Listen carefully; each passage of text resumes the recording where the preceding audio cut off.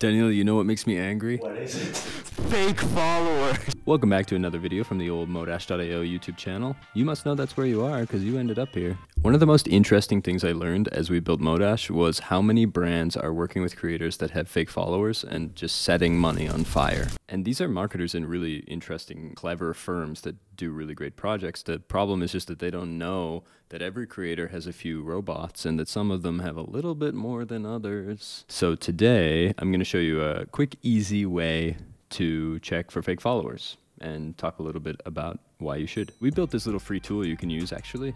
It's actually been going viral on TikTok, which is really interesting. You can find this tool by slapping Modash fake follower check in your Google search box. Of course, if you're anti-Google and ChatGPT doesn't tell you where to find it, then the link is in the description below. So once you arrive here, all you got to do is slap a username in here. Let's go with The Rock.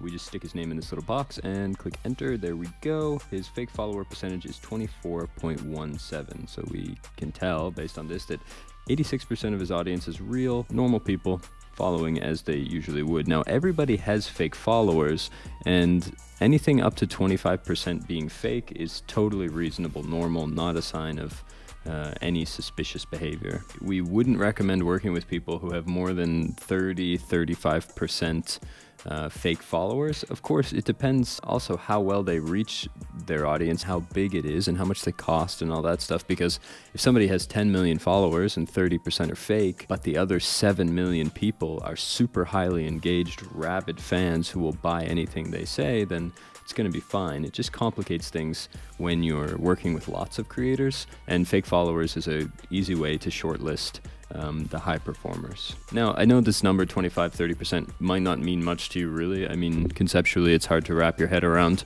what that really means as far as campaign performance.